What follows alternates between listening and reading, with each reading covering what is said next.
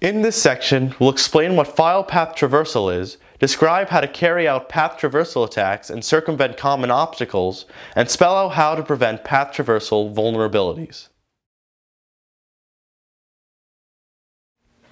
File path traversal, also known as directory traversal, is a web security vulnerability that allows an attacker to read arbitrary files on the server that is running an application.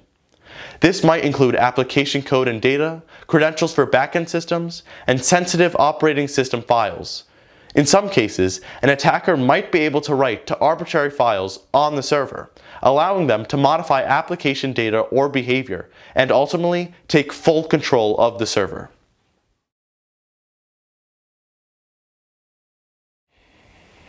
Consider a shopping application that displays images of items for sale.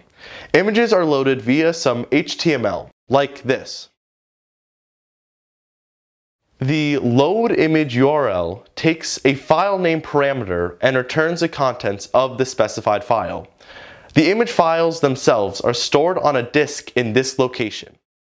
To return an image, the application appends the requested file name to the base directory and uses a file system API to read the contents of the file. So, for this request, the application reads from this file path. The application implements no defenses against file path traversal attacks, so an attacker can request this URL to retrieve an arbitrary file from the server's file systems. This causes the application to read from this file path. The sequence .. is valid within a file path and means to step up one level in the directory structure. The 3 consecutive .. sequences step up to the file system root, so this is the file that is actually read. On Unix-based operating systems, the password file is a standard file containing details of the users that are registered on the server. On Windows, both // and / are valid in file paths, so an equivalent attack to retrieve a standard operating system file on Windows would be this.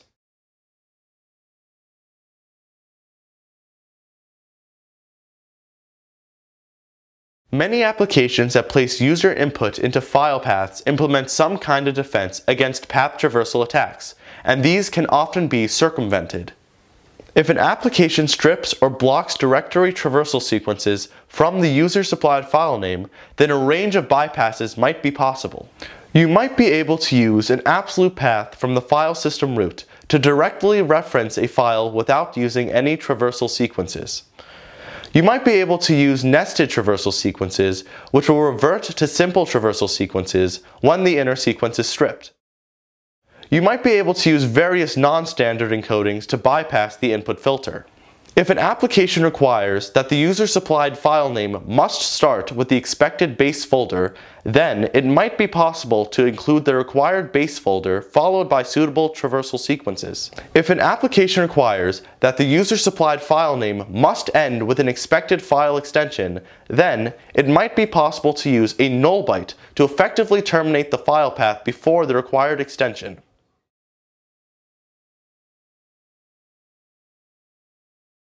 The most effective way to prevent file path traversal vulnerabilities is to avoid passing user-supplied input to file system APIs altogether.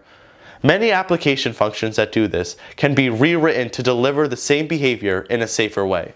If it is considered unavoidable to pass user-supplied input to the file system APIs, then 2 layers of defense should be used together to prevent attacks. Firstly, the application should validate the user input before processing it. Ideally, the validation should compare against a whitelist of permitted values. If that isn't possible for the required functionality, then the validation should verify that the input contains only permitted content, such as purely alphanumeric characters. The second defense is that, after validating the supplied input, the application should append the input to the base directory and use a platform file system API to canonicalize the path. It should verify that the canonicalized path starts with the expected base directory. Here is an example of some simple Java code to validate the canonical path of a file based on user input.